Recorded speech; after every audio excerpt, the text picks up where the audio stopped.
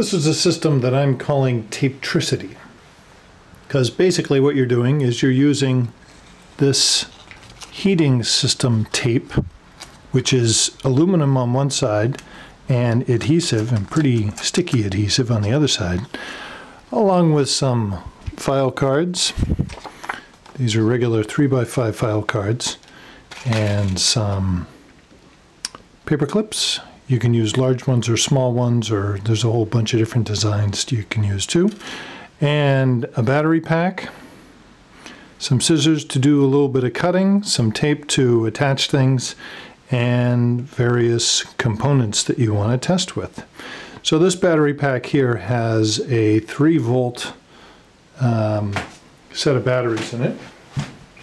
And if we go like this with the LED, we can see that that is the wrong direction for the LED, but this one is the right direction for the LED. So what we've just done here is created a circuit by using the LED and the tape.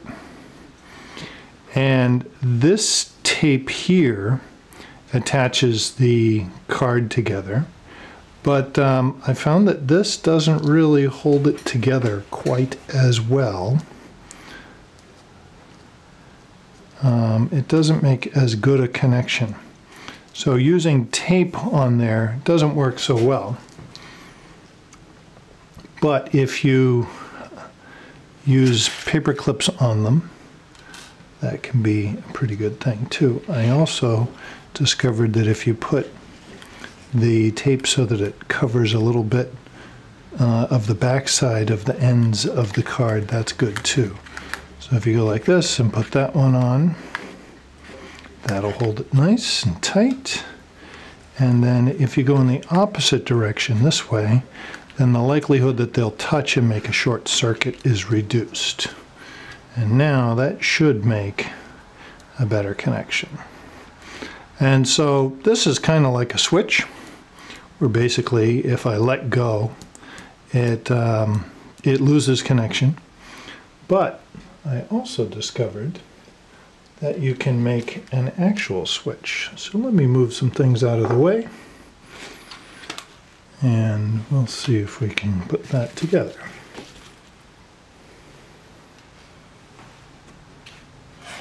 So this one here uses the same idea, except instead of an LED, this one's using a light bulb, which is actually a little bit hard to find these days. And so when you push on the switch, then you get connection. And if you look at the back side of the switch, it is a piece of file card that has this same aluminum tape on it. And you can do other things with it. Here's another one.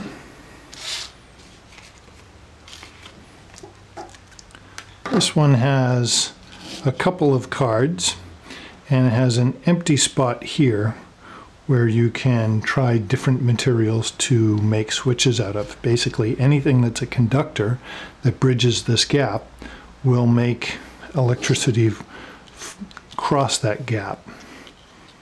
And so here is a card that just has an LED on it, and so I'll just place that there, and I'll take a paper clip and drop that down. And everything's just touching, so having things actually press down a little bit can be helpful. So let's see, there. So in that case there, I'm having to hold these, so let me paper clip these together.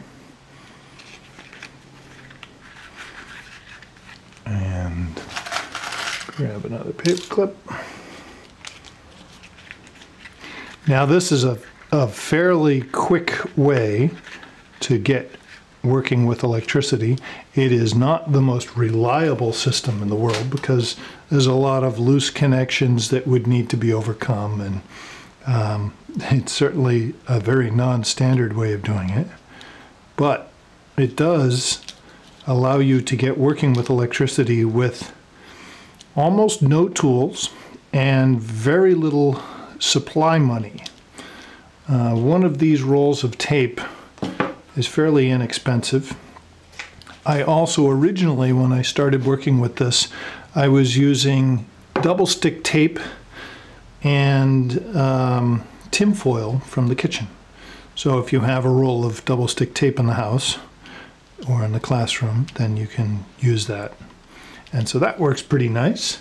Now if you decide that you want to try something different, maybe you want to try a motor. So here's a little motor with a little laser cut adapter on the end of it. Just the adapter is just there to show that the motor is actually moving. So I'm going to move these out of the way. Changing over from thing to thing is a little bit tricky.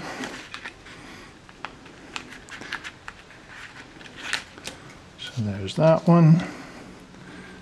And I'll put this one on.